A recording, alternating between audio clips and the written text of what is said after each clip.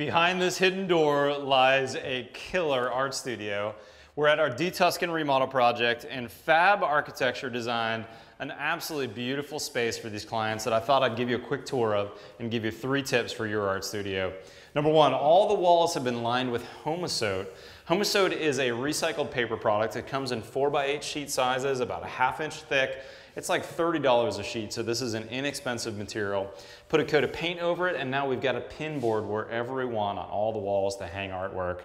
It's got kind of a ragged edge, so the architects designed this little aluminum U-channel, a great inexpensive but nice detail for this studio.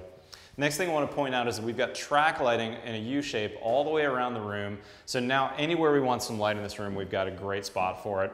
And the last tip, check out this beautiful closet. We didn't spend a lot of money on this, but it's super functional.